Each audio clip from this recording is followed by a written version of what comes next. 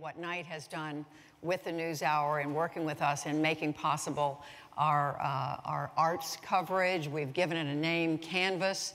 It has enabled us to tell stories that really are the heart of, people think of news as straight news, and yes, it is, but if we couldn't tell the kinds of art stories that we are able to do, we wouldn't be telling the whole picture of America. And frankly, it also enables us in so many ways to get away from the coasts, to get to the middle of the country, the heart of the country, and again, to tell stories that are so important in our role as journalists. So I just have to say the thank you tonight as we begin this conversation. Thank you. The title is Making Issues Move, the Role of Data and Digital in our Democracy. You could not ask for two individuals who are better suited to talk about it than Teddy Goff and Rinat. I think you have their bios. You know that Ori is at the White House heading up digital strategy there. Teddy Goff, of course, ran digital for the Obama campaign, has been very involved in governance and in digital on the political side. He now runs his own firm. But I want to start this conversation with kind of a personal question so that people know where the two of you are coming from. First of all, where did you grow up? Second of all, just to kind of place you generationally, may I ask how old you are? And third, how did you get news and information when you were becoming an adult? Teddy, I'm going to start with you. Sure. I grew up on the Upper West Side of Manhattan, and I've moved 4 miles in my life. I'm 34 years old, so I was in college when I think I was 1 year behind Zuckerberg and his set. So I remember clearly when Facebook was coming along, and then after it, Twitter and everything else. I was an avid reader of the New York Times as a kid, and I still am. But obviously, the kind of form factor for the Times has changed. I'm a person who spends an embarrassing amount of time on Twitter, and I try to get, credible news sources from it, but the discovery mechanism is Twitter these days. What about you, Ori? So I grew up in New York as well, in Queens. I went to college in Manhattan, okay. So we have both a very New York-centric view here. I'm also in my early 30s, and I get a lot of news and got a lot of news growing up. I think online early on, I was that geeky kid who loved computers and loved the internet. I think I'm less social driven in how I get my news. I think that some of the really interesting things that have happened in the past couple of years are how news has been able to find platforms other than their own websites. I'm a big fan of Apple News, for example. So going beyond what some people might think, you look at Twitter and that's it. Yeah, I think Twitter's a great place to hear a perspective on news from people you follow. It's not the best place to get the news on its own.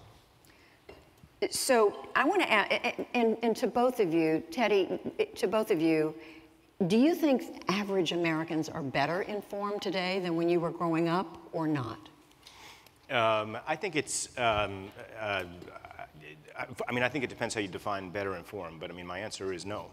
They're worse informed. I think they receive more content. There are more ways to receive a greater diversity of content, and some of that's a good development. The last panel spoke about that very compellingly. I don't think that older, the days of the mainstream media that it's easy to be nostalgic about were perfect by any stretch, and they left a whole lot of marginalized voices out of the discussion, of course. But they also, made sure that everybody was, reliant on essentially a single set of facts, or maybe 2 sets of facts, but not 100 or a million sets of facts. And I think it's impossible to look at the dialogue today and conclude anything other than that it's utterly transformed and to its own detriment by misinformation and confusion, and that's a result of the media discovery ecosystem that we have today. How do you see it, Ori? I think people have the opportunity to be as informed as they ever have, and there's a responsibility as an American citizen to inform yourself as to what's really going on. And I think today's information environment provides more opportunity to find information, to find facts, to learn the truth than ever before. There's responsibility that comes with that. There's challenges that comes with that. It's a more complex information environment. The gatekeepers that have traditionally been at the forefront of that information environment are changing. One thing we see a lot is people talk a lot about followership and reach and all that, but when you think about engagement, who's actually driving reactions and engagement and interest online? Individuals drive far more engagement than brands. You look at this in media and you look at the engagement rates of a major publication versus some of its top journalists. You look at it in politics, in government, in consumer brands. Individuals are driving that engagement. People want to hear from other people they know and they trust. And so that voicefulness becomes a key part of it. That presents challenges, but it also presents a lot more avenues through which people can be informed. So does that mean you think on balance that people are better informed because of the influence of individuals more than ever? I think people can be better informed. They have the opportunity. Yes. So scenario, whether you're the President of the United States or somebody running for the Senate or you run a nonprofit right now and they're or you're in office or you are in a position where there's an issue that really matters to you, whether it's the environment or you want to do something about tax cuts. What's the best way to get that message across right now, Ori? So I think one thing to note that's important is digital has gotten a lot easier. It's not this secret sauce that you need a lot of expertise in anymore. The secret to digital is speak like a human being and be authentic. Create content people actually care about. So for those of you who are in this room working at community foundations, a lot of these great organizations, it used to be that you needed to spend hundreds of thousands of dollars on a website. You needed a video production team or consultants that would charge you $30,000, $40,000 a video. Designers, creators, all this stuff. It's gotten a lot easier. iPhone videos are fine. There are tools out there that let you design graphics like Canva that are easy to use and simple. Digital's made it a lot easier for all kinds of groups to get messages out. And it's unfortunate that sometimes people get in their own way. We get in our own way. If you're on Twitter and you're linking to a PDF report, are people really going to open that on their phones? If you're writing a press release that sounds like it was written for the board of your organization and with no other audience in mind, is it really going to break through? So digital's easier than it's ever been. The bar for authenticity is higher, but that's a good thing. But so you pretty much only touched on digital there. Does that mean that it's 100% digital, or do you worry about the legacy media, old-fashioned media, other? I mean, how do you think about how that message is going to reach as many people as you need to reach? I've spent a lot of time thinking about that because one of the challenges coming into a new administration, and I think every administration faces this, is where does digital fit? Digital in the White House has evolved going back to the Clinton years and the Bush years and the Obama years. And I think where we are right now is digital isn't this separate thing. It's part of everything. When you think about the New York Times article you just read, yeah, you could have read it in print, or maybe you heard the story on their podcast, or maybe you saw one of their reporters in a clip online. More likely, you saw an article on Twitter, or you went on their website. Digital isn't a separate thing anymore. It's kind of a part of the entire information ecosystem. I'd say it's the overwhelming majority of the information ecosystem. So Teddy, does that sound like what you would do? I mean, if whether you were working in the Obama administration, working on that campaign, or for the kind of work you do right now? Yeah, I agree with most of what was just said, and I certainly think that there's digital and the so-called legacy media, I don't know why people call it that, the traditional media are interwoven. It's not a coincidence that the New York Times subscription base is bigger than it's ever been during the rise of Twitter. The two can complement each other and support each other's growth. I believe that, and I think when you think about a media strategy, you've got to think about get a message out everywhere. I guess I do think, and I presume we'll sort of get into this. It's important not to be too utopian though about what it means to or how one finds an audience today, or what it means to deliver a message that's interesting to people. A lot of messages aren't going to be that interesting to people, but they may still be important. A lot of messages may have difficulty finding a passionate audience. They may resonate broadly but shallowly.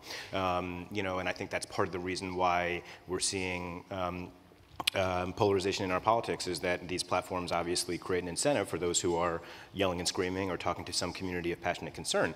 That can be, that can feel great when it helps produce or accelerate the Arab Spring, or when same-sex marriage, that movement moves so quickly because people are telling their stories and people are finding their community and everyone's retweeting each other. It doesn't feel so great when it has to do with, when it has to do with hate, when it has to do with fear, when it has to do with grievance. And so, I think a question that everybody in media and politics and tech is going to have to fight over and hopefully come to some non-dystopian resolution to is, how do we continue to make sure that people can be well served by content, can find the content they care about, can be well served by politicians and media that are giving them the kind of things they care about, without playing to the absolute worst instincts in human nature. And that's a real challenge, I think, for people who are trying to get attention around a less sexy issue, or something that's out of the news, or something where you're urging moderation rather than rather than something at the extremes. Ori, how do you do that? Let's talk about it. There's a lot of discussion, there's a lot of criticism out there right now. Well, I think, go ahead and respond. Well, I think you said something really interesting. You talked about interesting versus important. If it's important, we need to demonstrate why it's interesting. And I think, I'm thinking about a lot of the audience in this room. When you think about what your goals are, what your metrics of success are, if you're looking for the same level of engagement on a piece of content, on a piece of information that really kind of tugs at the heartstrings, that has that emotional pull, as you are on something, let's say, related to tax policy, which I love, but people get less excited about, you're not going to get the same engagement. That's okay. But if it's important and not instinctively interesting, how are you demonstrating why it's important? How are you demonstrating the relevance to the audience you're trying to reach? At the White House, we make a lot of videos that explain policy. We make videos that really kind of dive into why are we doing this, why does it matter? And we make some funny videos. We know that the funny videos are going to do way better, but our metric of success is different. If we make an animated explainer video on a piece of policy and it does 1 million views, that's great. If we try to be really funny, we did this thing with, there was a video clip where some people heard Yanny and some people heard Laurel. It was this weird internet thing. We made a video on that. That did like 30 million views. Different measures of success, and that's okay. I'm as happy and as proud with the 1 million views on the policy issue because it got through. We were able to talk about why it matters, why we're doing what we're doing to an audience that's engaged. And is there a limit to that? Is there a point where you say the entertainment piece of this, the humor piece of this, is taking people's attention away from the point we're trying to make? I don't think so. There have been numerous examples of people in elected office being funny and being serious. I think President Obama was great at bringing pop culture into the White House. It's a way to get people engaged. Once people are engaged, there are more opportunities to talk about policy. Eddie, what about that? I think, I guess to me to think about a funny video is almost the wrong example. There's nothing wrong with a funny video. Funny videos are going to get views. I have no problem with politicians or media outlets or anybody else putting out funny videos. I guess to me the bigger concern is, let's think about some other examples of what can draw an audience. It's obvious that, these are all kind of different examples, but the sort of freak show element of politics, Speaker Pelosi ripping up a piece of paper is going to get more attention than an actual policy issue of concern to people's day-to-day lives. It's obvious that hate and vitriol get a lot of attention. It's obvious that, whatever is in the Twitter, news cycle of the day gets a lot of attention. So, I think there's going to be nice examples where a serious policy explainer gets a decent amount of views and the goal wasn't virality, and that's considered considered a success. There's going to be examples where a funny video gets a lot of views and that's innocuous. I think if you look at the ecosystem as a whole, the incentive structures are badly misaligned. And the whole system is built to monetize people's reactions to things that are sort of orthogonal to whether it's healthy to the discourse or productive to the actual policy outcome. Right, and that's my question. I think you said something really true there about incentives being misaligned, especially when we talk about media. So I come from a media and journalism and publishing background, and I think one of the things that is great about government is we don't monetize our content. So it's not like there's an incentive to get more views versus less views. We can focus on the topics we want to be talking about. When you're in publishing and you're monetizing through display ads or through content recommendation engines, you are dependent on the amount of clicks you get for your lifeblood. If people aren't coming to your site and that's how you're monetizing, you're done. And so there's an incentive there to get people there regardless of the value or depth of the engagement that follows. I think the good news is a lot of people in media are starting to experiment with other avenues of monetization, with other incentive structures that provide different ways to look at it. So one of them is Quartz. It's a global business publication. It doesn't have any display ads.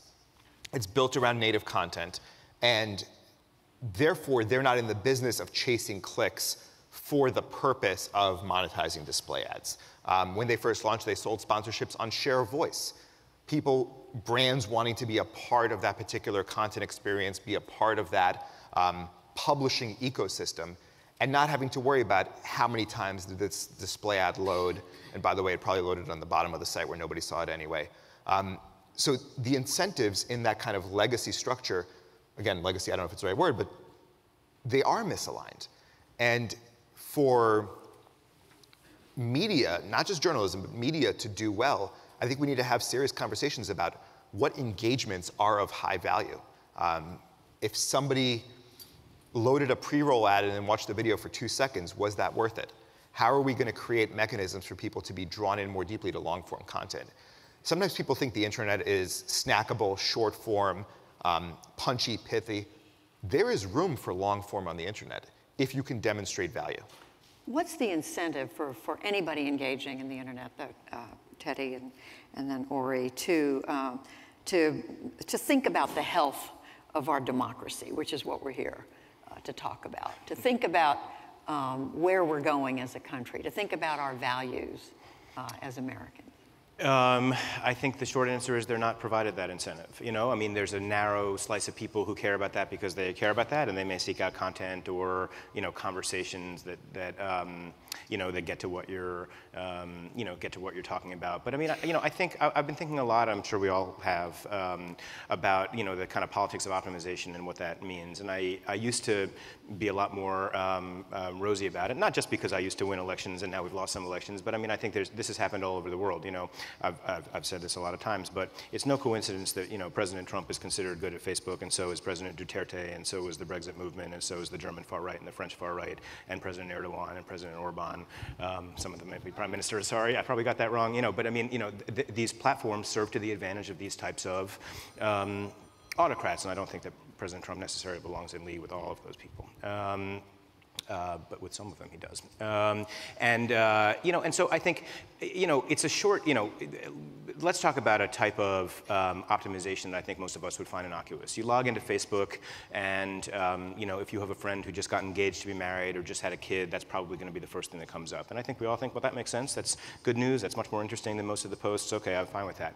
I think it's a pretty short hop from there to, let's serve ads to people who, may care about Facebook, care about healthcare. Let's serve them ads about healthcare. People who care about immigration, let's serve them ads about immigration. And it's a pretty short hop from there to, let's find pockets of people who are, racist, people who are intolerant, people who are driven by grievance or fear of the other, fear of immigrants, fear of women, whatever it may be, and serve them content that's going to stoke that and mobilize them further, help them find each other and radicalize each other even further. And so it's hard to really, I think everyone thinks, well, engagement photo on Facebook, why shouldn't I be served that? That's nice, that's a better experience for me. But it's a very short line, I think, from there compared to some of the much more malign effects that we see. And it's the same kind of monetization mechanics and obviously the same technical mechanics that drive both. Ori, clearly a lot of what Teddy's describing is going on right now. How do you see that from where you sit at the White House? So I think you asked about the incentives online, and I think when you think about the ways in which people organize, when you think about the financial incentives of media, when you think about the kind of civic society nature of information and media, digital isn't that fundamentally different in kind from any other form of media. It's different in scale, it's different in scope. And so before the era of, say, Facebook ads, as you were talking about, you could target a particular type of person by saying, I think they watch that kind of TV show. I'm going to buy ads on that kind of TV show. Now you can buy it by whatever particular interest area Facebook offers. The CDC, for example, we're working with them really closely, running ads around the opioid issue. We built a website called Crisis Next Door where people could share stories about how they've been impacted, and then we turn those into ads. The idea is to fight the stigma of opioid addiction and show how it's a crisis that touches every community. The targeting that we're able to do with those kinds of pieces of information is very valuable. It's not based on medical history or anything like that, but based on geographic areas where CDC is telling us there's a higher level of concern with the opioid crisis, things like that. That's a good thing. That increases the efficiency of the delivery of the message. It reduces waste. And so old media, new media, legacy media, digital media, it doesn't matter. It's all about how you use it. The tool itself, I don't think, is the evil part. And so let's talk about, the political motivations here, the policy motivations, political motivations. They exist everywhere, and the motivations to stick to the facts, to stick to what's accurate. I mean, where are we? I mean, we are now in an environment where misinformation, disinformation is flying around. What is our responsibility? What's your responsibility at the White House? Teddy, how do you see the responsibility of folks, whether they are in public office or whether they work in public policy? And after this, I want to ask you about the role of the social media companies. Well, I was going to get to that, so I hate to short circuit that, but I think it's impossible to answer the first question without getting to what it sounds like your follow-up is going to be. I mean, to me, it goes without saying that the press should report the truth, and there's always going to be debates about, what's interpretation and what's truth. But, I think reasonable people can agree most of the time on what truth is, and the press should report that. It goes without saying that politicians should speak the truth and not originate or further disinformation. That's not the politics that we have right now, but it should be the politics, and I think it's hard to dispute that. To me, the problem, and I think, Ori said earlier, and I agree, individual people have a responsibility. We're 20 years into, or more, 30 years into the internet age, and 15 years into the Facebook age, and people can educate themselves and learn how not to further disinformation and things like that. But I do think that the primary responsibility here has to rest with the platforms. That doesn't, by the way, make me particularly optimistic that we're going to get a solution anytime soon. But there's study after study after study that shows that if a person has been exposed to something that's false, and then they're also exposed to a fact check or something that says this has been disputed or that was not true, the damage is done. They are highly likely to remember, recall, and believe the thing that they said, and in fact they're likely to distrust the fact checker, and that may actually just sort of make this vicious spiral get worse. So to me, the only possible solution is going to come when fewer people are exposed to less misinformation, and there's no way to achieve that. I mean, again, we can all do our part. Individual people can do their best to get educated and not share misinformation. Politicians don't have to do it. The press can, figure out ways to do it less, although I don't think they do it that much. But fundamentally, to the extent that these campaigns are, whether it's domestic or foreign, these are almost always campaigns.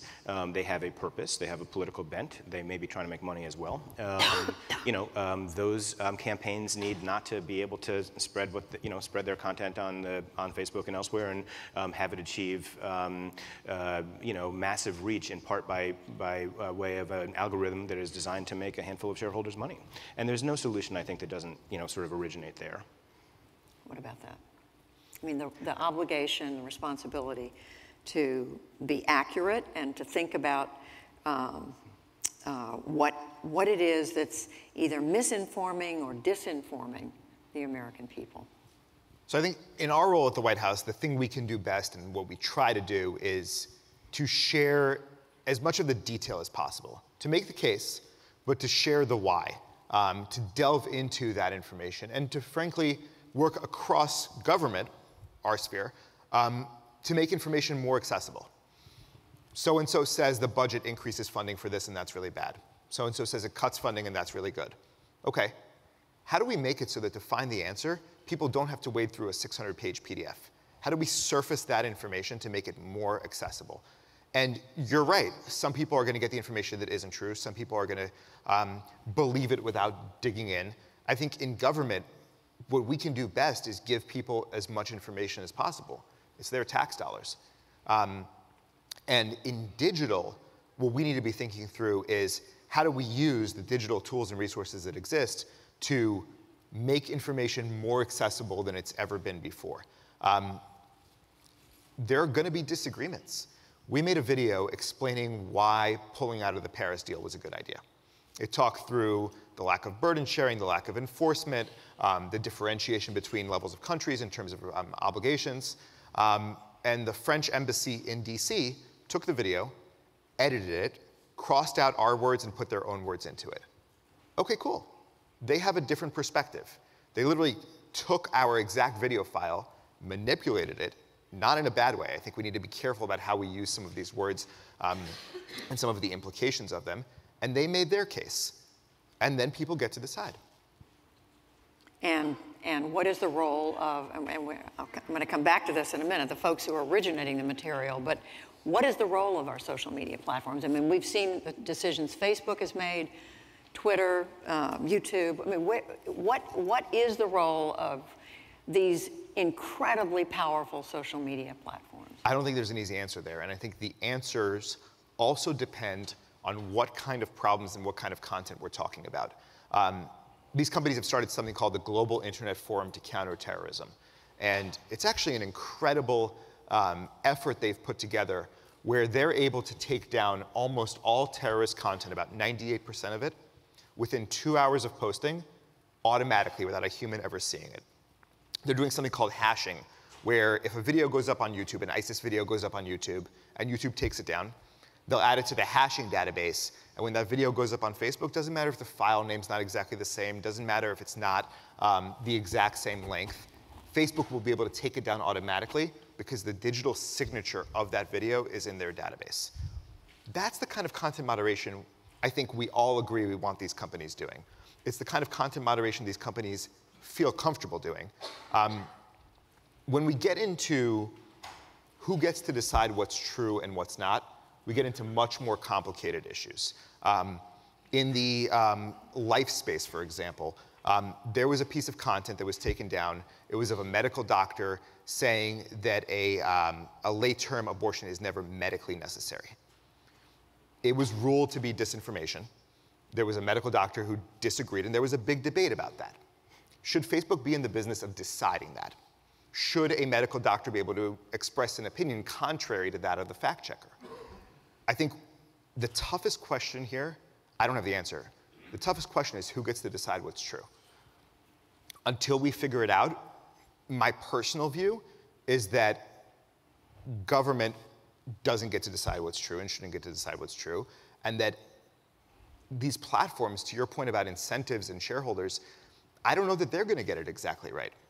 So I think temporarily, you know, we're going to continue to be talking through these questions. We're going to continue working through these issues. Figuring out who is the arbiter of what's right and not, I don't know how we solve for that. But I think there's a lot of risk in getting it wrong. You know, I think that if there are no rules and no police, then the advantage rests with the criminal and the advantage rests with the bad actor. And that's the case in the offline world, and that's the case in the online world. you. So I agree that there's going to be lots of areas where reasonable people can disagree, and where whatever this governing body that I'm postulating, is going to get it wrong, and people are going to be very right to resent that their piece of content was taken down. That's the case in the real world, as we have hundreds of thousands of people in prison for, smoking marijuana, and that shouldn't be illegal either. So I think the question is, how do we, instead of doing nothing, do something? Something would be better than nothing. And then as we do something, we could improve upon that something. I agree it shouldn't rest solely with the company, and I agree it shouldn't rest solely with the government. Perhaps there's some way to have a coalition of government, the companies, and and third parties. But I guess the thing that I want to point out is they're already in the business of moderating content and of we use the word policing what content you see. So I said earlier, you log into Facebook and you see which friend of yours just had a baby. They have decided that you are more interested in that than in your, other friends post about the sandwich you had for lunch. And by that same token, they have decided that nudity is not allowed on Facebook. Okay, seems reasonable. They've decided that photos of breastfeeding count as nudity, so you'll never see a photo of breastfeeding on Facebook. Not sure I agree with that one, but okay, I can see the logic there. So they have decided that they're not going to engage in questions over what does and doesn't constitute hate speech, except at the absolute extremes like terrorist speech or stuff that's sort of beyond beyond dispute. And so I guess what I think on that is neutrality is a choice. Neutrality is always a choice. And if they're in the business of deciding that breastfeeding is inappropriate, then it's not that they've decided not to get into the battle of hate speech. They have gotten into the battle over hate speech, and they have put their thumb on the scale in favor of those who engage in hate speech. They are proactively supporting hate speech. If they were a non-algorithmic platform, if it was the way that it once was on Twitter and Facebook, that you log in and you see a chronological feed of what everyone you follow has said, I think there could be a much more reasonable case to make, but instead they are serving you the stuff that you think is most relevant, and that feels innocuous when it's a baby photo or an engagement photo. It's not innocuous when it's something that's, that's hatred or misinformation or both. So, Ori, why don't the platforms have more of a responsibility? Or maybe you think they do. And do you have conversations with the president about what he writes on Twitter and his... There are two very different questions in there. Okay, I'm trying to piggyback about what he writes and the obligation he feels or doesn't feel to make sure that it's accurate. So I think, you mentioned what it would be like if the platforms had a chronological feed with no recommendation engine, no algorithm. From a purely digital perspective, from a user experience perspective, I'd personally love that. And I think those platforms wouldn't be what they are today, and we wouldn't be having this conversation. With the sheer amount of content, what they've decided to do, you could say had to do, you could say all of us wanted them to do, was provide experiences that are more relevant, that are easier to sort through. But that was a decision. And I think for those of us who spend most of our days online, we wouldn't mind seeing everything in one place. There are ways to build those kinds of tools on Twitter, especially TweetDeck, things like that. And so inherently, those decisions are going to be made if these platforms are going to scale. I think my point isn't that there's no solution, it's that I don't know what the solution is, and that in every single situation you talk about, there's going to be that risk of getting it wrong, and we have to balance that risk versus kind of the reward. You talked about the analogy of crime, and I think it's an interesting one. What a lot of people in criminal justice will say, better than X number of guilty people should go free than one innocent person should be in jail. The stakes aren't quite the same, but I think we disagree on who's innocent and who's guilty, because I would agree with that. I would just flip it as to who ought to be in. Okay, but then who gets to decide, right? I mean, if government, is it driven by politics? Is it driven by elections? What does that do to democracy? It's a hard decision. I mean, I'll give you an example. You were talking about not quite terrorist content, but potentially harmful content. Senator McConnell posted a video of protesters outside his house making violent threats. Twitter took it down because it showed a violent threat. In most cases, when the victim or target of the threat puts up a piece of content saying, hey, this just happened to me, that wouldn't come down. Twitter made a decision in this case that it should. There were a lot of reasons behind it. They explain it. They talk about how it revealed personal information, including where he lives. Okay. In other cases, they're comfortable revealing that information. Eventually, they put it back up. They said, we got it wrong, fine, we'll work with you, we put it back up. These companies themselves will say, we don't always get it right. On the conservative side, we talk a lot about how there's a disproportionate impact on conservatives when views are censored online. Some of the companies will say, yeah, that happens, we're working on it. Some of the companies will say, we got it wrong in all these cases, we're sorry. In other cases, they'll say, we know this happens, we think it happens just as much on the left, and we get it wrong about the same, regardless or left or right. Okay, that's another perspective. What do you think? I think when you get it wrong and you fix it 3 or 4 days later, the moment's been missed. Conversations move quickly. The news cycle has accelerated. And so when somebody wants to weigh in on a policy debate and Twitter or Facebook or somebody incorrectly, by their own standards, takes down their post, only to put it back up 3 or 4 days later, the moment's been missed. The damage is done. It's not that it's repaired once it's put back on. And I think the president is concerned about this for all Americans, regardless of their political views. We built a tool a couple of months back where people could share stories about how they've been impacted by, whatever you want to call it, censorship, tech bias, by online speech issues. And the original kind of introductory text of the tool was, conservatives are feeling this experience, it's happening, whatever. The president line edited it to say all Americans, regardless of their political views. And so I keep going back to, there's no single person or entity or organization or group of entities or organizations I trust to get it right. And just quickly on that question earlier, do you have conversations with the president about what he writes on Twitter? We don't talk about the Twitter account. Ever? Here. I'm not going to talk about the Twitter account and how it's managed and get into that issue. So, Teddy, we're going to take questions from the audience in 30 seconds, but what about, this idea that neither side, that we really don't have a clear path forward for these social media platforms to figure out what their healthy role is in our democracy? I think that 9 times out of 10 when people talk, not just on this, on any issue, and they say they fear the unintended consequences of making a change, that's because they're fine with the status quo. That's what that means. And I think conservatives have very successfully argued that the tech companies are biased against them, even though look at Facebook's most shared post every single day. 8, 9, or all 10 of them are going to be Ben Shapiro and the Daily Wire and places like that. So there's no evidence to support that claim. You said 30 seconds. I'm going to go a little over. Sorry, but I was in the Philippines a couple weeks ago. It's a horrifying situation. Most people have a cell phone. They may not have a TV. They may not have a desktop. Most of the carriers have deals with Facebook where Facebook is free and the rest of the internet is not. So if you log in to the internet, that's Facebook. You can read the headline. You can't even click off of it because that's going to incur a data charge. So Facebook is the intermediary for an entire country of 100 million people's entire ability to access the news. And there's a very weak mainstream media there. There's essentially 2 mainstream media outlets, one of which is very likely about to lose its license thanks to the Duterte government.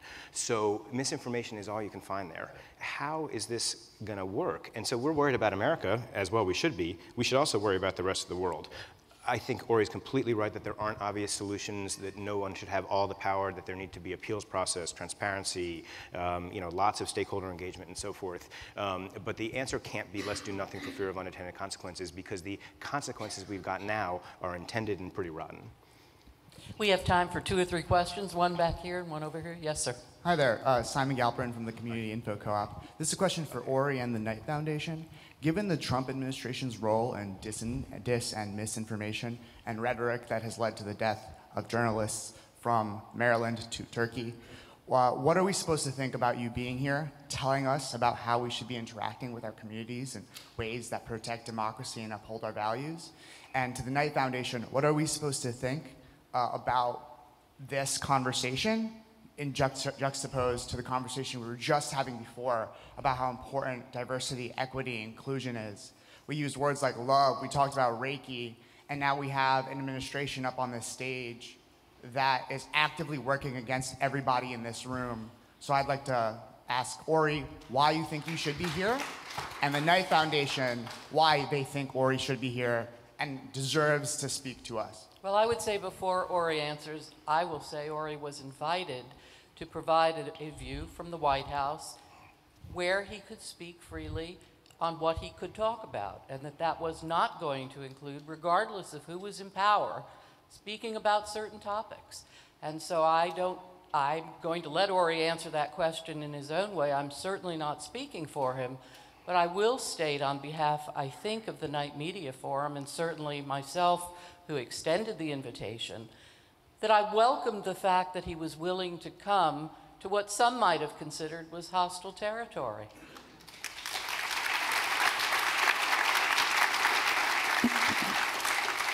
So I am absolutely aligned with your commentary. I understand where it comes from, but not everything can be answered when you represent any political party. So I'm going to ask Ori to answer what he can answer, and I thank you very much for the question. So I was going to go back to something you said a couple minutes ago when you were talking about the Philippines. There is a danger to only seeing one side of an issue, to only seeing one perspective, and to only being willing to listen to one perspective, and in that particular example, to only having one source of information. The reason I have confidence in our country and in our democracy and in the American people to find the truth is because there's a multitude of sources of information. There are a lot of examples abroad where really tragic violent incidents have happened because of disinformation in WhatsApp groups, for example. Closed networks where other information isn't able to get in there. And so I'm always happy to have conversations with folks who disagree with me. I have a lot of liberal friends, and I think we all have different perspectives. If we're not able to talk about those perspectives, we're going to get more and more into our silos, have a harder time understanding people who disagree with us, and that's not good for the country. Fascism has no place in the conversation. Okay? Thank you. We have a question over here. Yes, thank you. And thank you for being here. My name is Rick Timms, and I teach at Queen's University of Charlotte. And as I'm hearing you talk today about who can regulate the web and how or should it be done, I'm thinking back to the earliest days of radio. And the earliest days of radio weren't regulated until it became necessary, and it actually was precipitated by the sinking of the Titanic, where the radio operator couldn't get back to shore. And so government intervened at that time and said there's a reason here for us to do something. The same thing happened with television. This, of course, is a different era, and it's a different time, but I'm curious to know what parallels you think there could be for where we are now, and how, and why is it not appropriate for there to become some kind of a balance between the owners of the medium and government to regulate? Teddy, why don't you start? Thank you. That's an excellent question. I was just talking to a sort of a media historian who said that with both radio and television, it took about 30 years, roughly, from the advent of the technology to the sort of settling down of the both business and regulatory framework that became, sort of the commonplace for both of those media. And so, I don't know that there's some magic to the idea of 30 years. Maybe with the internet it takes 40 years or 100 years. But I do think that, we are at an early stage of figuring out how this is all going to work. These technologies, they don't feel that new. We've been living with them for a long time, but they're relatively new, and I do think there's a parallel. I mean, people talk about censorship and so forth, and I think, part of that has to do with the fact that people perceive, and rightly so, or justifiably so anyway, Facebook to be a platform rather than a publisher, and that's a very obviously open debate that I'm sure many in this room have thoughts on. When it comes to TV, no one is guaranteed the right to a half-hour daily news show on NBC. and no one seems to think that's an injustice. So there are gatekeepers there deciding what kinds of content you have access to and what kinds of content you don't have access to. When it comes to Facebook, people think that is an injustice. And I get why. These are participatory platforms. You're, checking in with your grandkids, and you're talking to your friends, and you're posting photos from your birthday party there. I do think that, the word censorship is a bit of a boogeyman. The idea of gatekeeping who's got access to mass media is something that we've all accepted, and I think justifiably so. I think some ideas have no business getting a platform. And so, that's actually, that history with radio and TV is part of why I am so enthusiastically in support of a more aggressive regulatory framework when it comes to social media. Please join me in thanking this panel. Thank you so much, Judy, Teddy, Ori.